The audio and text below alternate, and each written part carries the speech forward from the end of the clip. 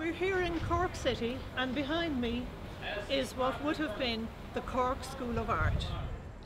This was the forerunner of the Crawford College of Art and Design and is today the Crawford Art Gallery.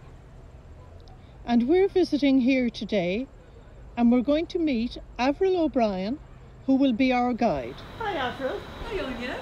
Very welcome. Nice to meet you today. Welcome to the Crawford Art Gallery. Thank you very much. And Avril, with us today we have 4 students. These were last year's Leaving Cert students, the students who never actually got to do the Leaving Cert but had been studying art. We have Michaela, Aaron, Fia and Ciara. You're very welcome. So Avril, would you like to tell us a little bit about this beautiful building and its history? Yes, so Anya, this is the 1884 extension, and this was funded by William Horatio Crawford. Okay, and who was he, Avril? So he was a wealthy brewer from the Beamish and Crawford Brewery.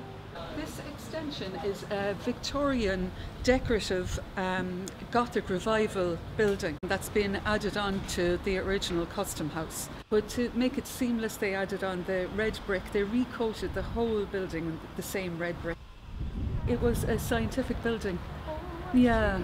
Do we have any remnants of science? We sure do. Yeah, yes. We have these beautiful wrought iron gates, and one gate says art and the other gate says science.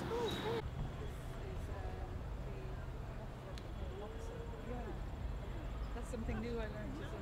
Yeah, it's actually very fascinating, I must say.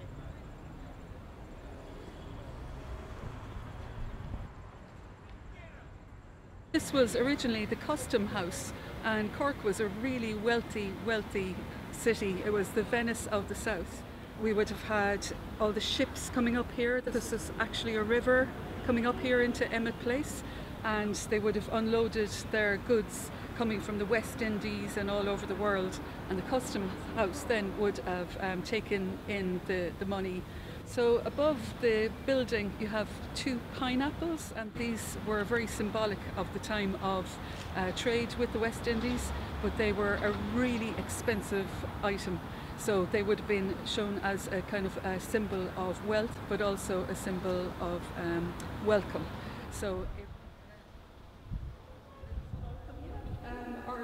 welcome to the gallery, everybody. We've had a lovely uplifting blue put into the background here for its 200th anniversary as well. Have you been here before? Yeah. And did you do some drawing here, or or photography, anything like that? It was very popular to make casts from Greek and Roman antiquity, and it was basically how we learn from the past. And so you would have had in the Renaissance, you would have had them learning from the classics, and there was a big revival of this. The only way we would have known that these existed in this part of the world was that they came from the Pope, who commissioned Antonia Canova to cast all of these ancient statues, and they were given as a gift to us here in Cork, and this is how the art gallery started. And it's really lovely having a student of the art, because they actually established the School of Art. Exactly, yeah. But when I was here as a student, we came in here every Tuesday and Thursday drawing from the antique, pencil, rubber, getting them right. We would draw those for our intermediate exam. And when the intermediate exam was done, it was over, done and dusted, we never drew them again. We moved on to life drawing then. Really what it was a personification of different things about the human. So it might be one god is all about being an athlete, one god is about